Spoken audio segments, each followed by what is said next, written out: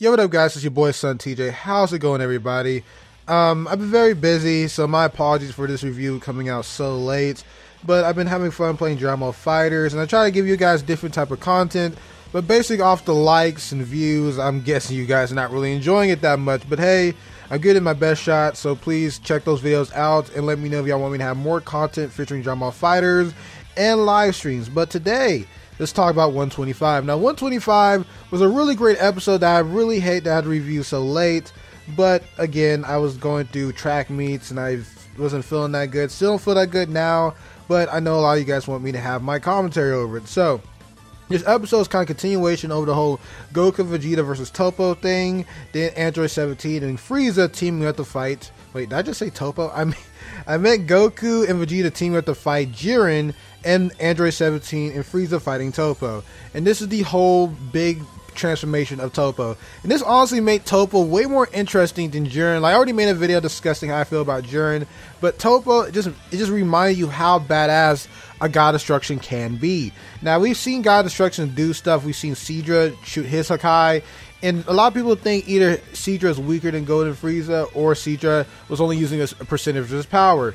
And we're going to have a whole discussion about that, but let's do like a whole summary of the episode. So, pretty much Beyond Super Saiyan Blue Goku, oh my god, Beyond Super Saiyan Blue Vegeta and Super Saiyan Blue Kaioken Goku are teaming up to fight JIREN. And yet again, they're still doing the whole JIREN is barely trying, yada yada. But in the last episode, JIREN is struggling. Like, again, I'm just waiting for JIREN to actually do something at this point, because right now, he just bullshitting. And a lot of people are trying to think that JIREN is somewhat using his full power. Like, he's not. Okay, he's not going to use his full power until Ultra Instinct Goku comes out. Okay, that's just pretty much what it is. Like, some people are saying JIREN is weaker than TOPPO. Like, guys, literally, TOPPO is God Destruction level, and JIREN has been said many times to be above God Destruction level. Get it through your head. I don't know why people are underestimating the dude. Yeah, he can be boring, but JIREN is not weaker than TOPPO. Just letting you know. So that happens. Then TOPPO is fighting Android 17. Android 17's whole plan is that I'm going to hold out until the end of the tournament because we have more people.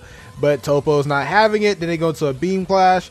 And the overall animation is not that bad in this part. Is made by their worst animator. He's not going to be on any other episodes, which is a good thing. But he came out with a bang. And, you know, you can't really hate him on this episode. But, of course, when TOPPO is about to win, Frieza comes in, Golden Frieza, with his Emperor's Death Beam, and starts blasting the hell out of him, talking trash, calling him trash.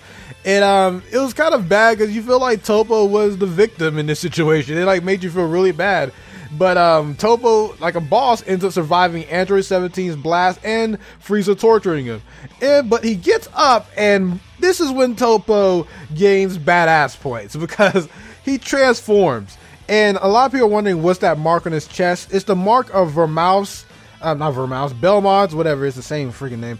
Belmont's design on his God Destruction outfit is pretty much saying that TOPPO has taken his place. Now, a lot of people are going to underestimate TOPPO, saying that he's barely on God Destruction level, or he's like a very, you know, very mediocre God Destruction because he just transformed into it. But you got to understand that Vermouth, well, Belmont is kind of hyped to be stronger than Beerus in the anime, because in the anime it says that the God Destruction that has the mortal above gods is stronger than Beerus, even though Beerus counteracts that. And I'm just saying, if he's strong enough to replace Belmont, I'm just saying, don't be surprised if he's around that tier of Beerus. Especially how, when he attacks Golden Frieza, and Golden Frieza is coming in very cocky, saying that he can take on the Hakai. And a lot of people kept on complaining, saying that, a lot of people was using this debate as well, saying that the Ki Blast that TOPPO was using was not really destruction. It was the whole Hakai that Beerus used against Zamasu. No, it's the same thing. Okay, just because it's in Ki form does not mean it doesn't erase stuff. So this episode proves that if you're stronger than the actual destruction attack, you're not getting erased. Because Golden Frieza tanked it, even though he got knocked out of Golden Frieza mode. If you're strong enough, you can take destruction. So everyone using the whole Beerus destroys Vegito Blue because of destruction, again, that doesn't work here. Sorry, Rhyme Style. You can keep hyping that up, but hey, this doesn't prove that destruction takes out anyone who doesn't have the ability to use it. This just proves that people who can tank it. But anyway, Golden Frieza believes that he could take on TOPPO because he took on Seadra. But it's a big debate trying to figure out if Golden Frieza is really strong in the Seadra. It's hard for me to decide, really, because On the other hand, Seadra is definitely the weakest god of destruction. I'm not trying to debate this anymore. He is the weakest. Okay, in the manga, he got beat really easily. In the anime, he literally Beerus blew away his destruction attack.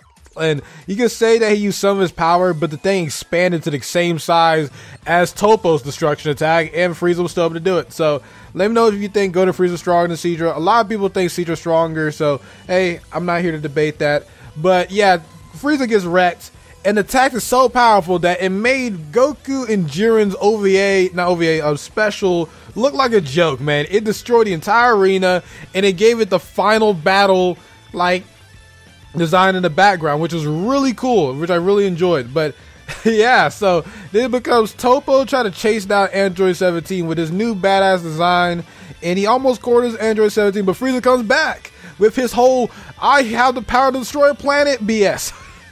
I really feel like that's just the name of the attack. You know what I mean? It's not like he's using a planet destroying attack against someone who's Universal Plus. But even so, TOPPO literally toys with him, shoots a tiny destruction key, and proceeds to wreck Frieza. Like, oh my god, that was great animation. I really enjoyed it. This episode was surprisingly really greatly animated. And yeah, so Frieza is almost knocked out, but Android 17 saves him, and Frieza's hanging at the corner. Now this might be the key to Universe 7's victory, but I want to discuss how I want this arc to end, and I know it's going to piss some people off, but hey, what it is what it is. But the episode ends with Android 17 taking on TOPPO, and we all know that TOPPO is going to wreck Android 17. But is Android 17 going to be eliminated next episode? I don't think so, and I'm not... Okay, I'll tell you after we review why I think Android 17 is not gone. I thought he was, but then I remember some stuff.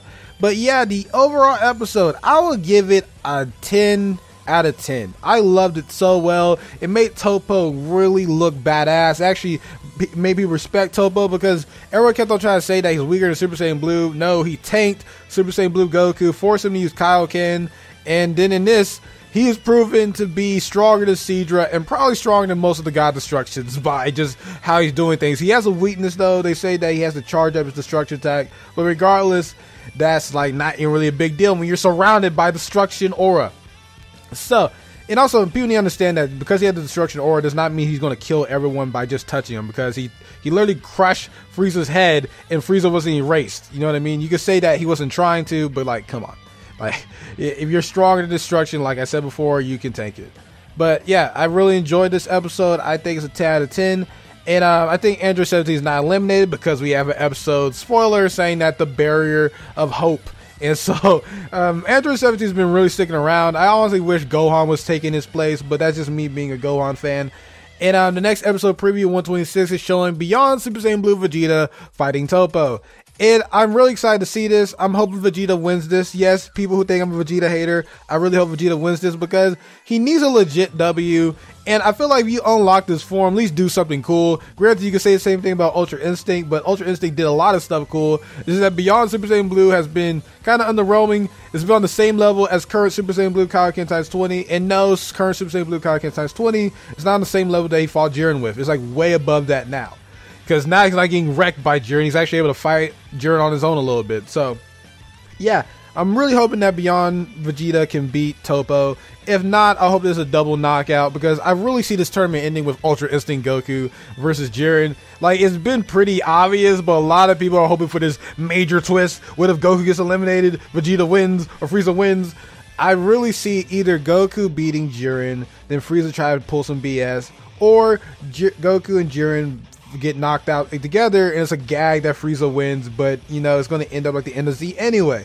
It's just people are just really having in their mind that somehow it's going to be this big twist. Like, no, it's going to be Ultra Instinct Goku versus Jiren for the finale. It's been hyped up this entire time. You can say that's very, you know, easy to guess, but hey, I'm really excited if that does happen.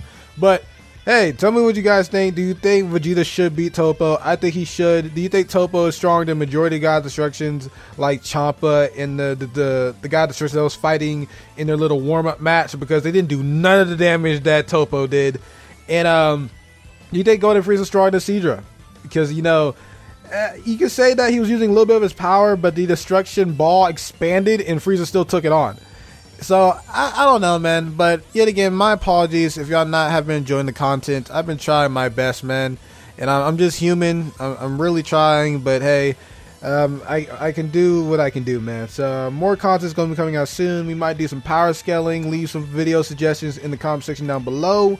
Hope you guys enjoyed the review. Let's try to get to 30 or 40 likes, because I know y'all guys been sleeping on my videos recently. And check out my other videos as well. So yeah, SonTj out. Peace.